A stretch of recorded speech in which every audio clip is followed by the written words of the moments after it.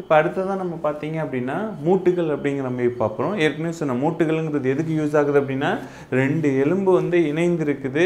அந்த எலும்புகளோட இயக்கத்தை நம்ம வந்து நீட்டுதல் மடக்குதல் தான் பார்த்தோம். அதே நேரத்தில் நம்ம ரொட்டேட் பண்ணுறோம் அப்படின்னா, அப்போ அது வந்து இந்த மூட்டுகளோட உதவியால் தான் நம்ம கையை நான் சுழற்றுறேன் அப்படின்னா, அப்போது அந்த கையில் வந்து மூட்டு இருக்குதுங்கிறதுனால தான் நம்மளால் என்ன பண்ண முடியுது, சுழற்ற முடியுது. அந்த மூட்டுகள் அப்படிங்கிறது நம்ம என்ன மாதிரி அமைப்பு இருக்குது அப்படின்னு பார்த்தீங்கன்னா, மூட்டுகள்ங்கிறது எப்பவும் ஒரு எலும்பை இன்னொரு எலும்போடு இணைப்பதற்கு பயன்படுத்தப்படுது.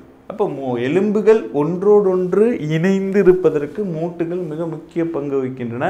இந்த மூட்டுகளும் எலும்புகளும் எப்படி இணைந்திருக்கு அப்படின்னு நீங்கள் பார்த்தீங்கன்னா, இணைப்பு இலை அப்படிங்கிறதுனால தான் அந்த இணைப்பு இலைங்கிற அமைப்பு தான் மூட்டுகளை எலும்புகளோட இணைக்குது. அப்போ மூட்டுகள் வந்து முக்கியமான பகுதி.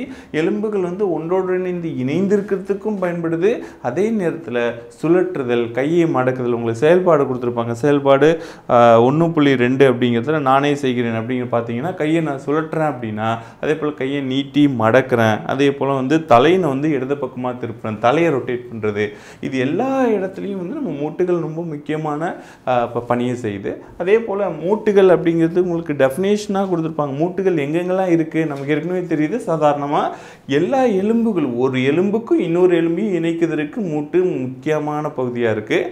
அதே நேரத்தில் எலும்புகளை பற்களோடு இணைப்பதற்கும், அதே போல் வந்து குருத்தெலும்புகளுக்கு இடையிலும் மூட்டுகள் இருக்கின்றன. அப்போ மூட்டுகள் எலும்புகளுக்கு இடையில் இருக்குது, குருத்தெலும்புகளுக்கு இடையில் இருக்குது, பற்கள் மற்றும் எலும்புகளுக்கு இடையேயும் மூட்டுகள் இருக்கின்றன. அப்போ இந்த மூட்டுகளோட உதவியோடு தான் இன்னும் கொஞ்சம் வந்து எலும்புகள் எந்த பக்கத்தில் வேணாலும் எந்த பக்கத்தில் வேணாலும் அதால் இயங்க முடியுது. அதுதான் நம்ம பார்க்குறோம். அதுக்கடுத்தது இந்த மூட்டுகளோட வகைகள் அப்படின்னு பார்த்தா, மூட்டுகளில் சில மூட்டுகள் வந்து அசைகிறது இல்லை.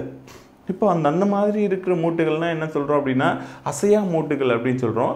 ஒரு சில மூட்டுகளால் ஒரு குறிப்பிட்ட பக்கம் மட்டும்தான் அசைய முடியும். அதே போல் ஒரு குறிப்பிட்ட திசை மட்டும்தான் அசைய முடியும். அதை நம்ம என்ன சொல்கிறோம் அப்படின்னா, சிறிது அசையும் மூட்டுகள். ஸோ அசையா மூட்டுகள், சிறிது அசையும் மூட்டுகள்.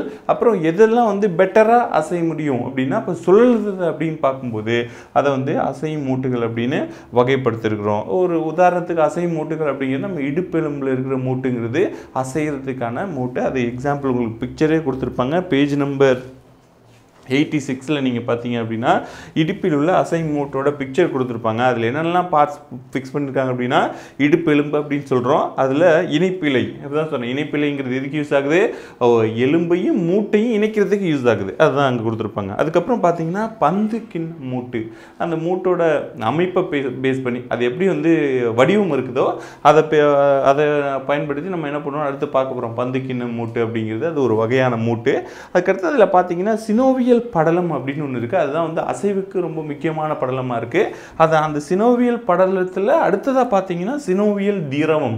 இது ரெண்டும் தான் வந்து அசைகிறதுக்கு ரொம்ப முக்கியமான பகுதிகளாக இருக்குது. இது எல்லாமே வந்து அது குறித்து ஒரு அசையும் மூட்டு எப்படி என்னென்ன அமைப்பு இருக்குது, அதில் என்னென்ன பகுதிகள் இருக்குது அப்படிங்கிறத அந்த பிக்சர்லேயும் நீங்கள் பார்த்துக்கலாம். அதே போல் அந்த பகுதிகளை நான் இங்கே மென்ஷன் பண்ணி காட்டியிருக்கேன். இதுக்கு அடுத்ததான் மூட்டுகள் இணைந்திருக்கிற பகுதியை பயன்படுத்தி மூட்டுகளை ஒரு 3 வகைகளாக பிரித்திருப்போம். ஒன்று வந்து நார் இணைப்பு மூட்டு. அதுலேயே இருக்குது அந்த மூட்டுகளோட இணைப்பு நாரினால் இணைக்கப்பட்டுள்ளதுன்னா அந்த மூட்டை நம்ம என்ன சொல்கிறோம்னா நார் இணைப்பு மூட்டுகள் அப்படிங்கிறோம். அது ஒரு தையல் போன்ற இணைப்பாக இருக்கும்.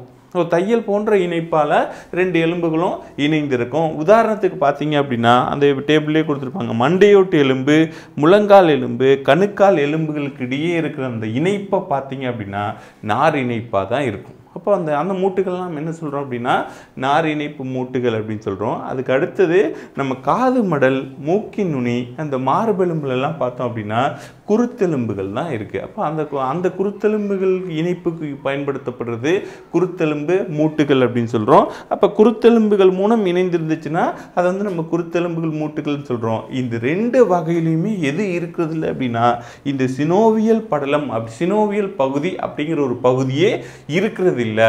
இது ரெண்டுமே அசையா மூட்டுகள் அப்படின்னு தான் நம்ம சொல்கிறோம். அதுக்கு அடுத்ததாக பார்க்குற இந்த திரவ மூட்டுகள் தான் அசையக்கூடிய மூட்டு. அப்போ இதில் இருக்கிறதுலையே எங்கே வந்து சினோவியல் திரவம் இருக்கும், எங்கே சினோவியல் படலம் இருக்கும், அதிகமாக அசையும் மூட்டுகள் அப்படின்னு பார்த்தீங்கன்னா திரவ மூட்டுகள் தான். இது எங்கெங்கெல்லாம் நம்ம பார்க்குறோம் அப்படின்னா நம்மளோட உடல் அமைப்பில் இடுப்பில் இருக்குது. ஏற்கனவே அந்த பிக்சர் காட்டின இல்லையா, அங்கே இருக்கிறது தான் திரவ மூட்டு, இடுப்பு பகுதியில் இருக்குது.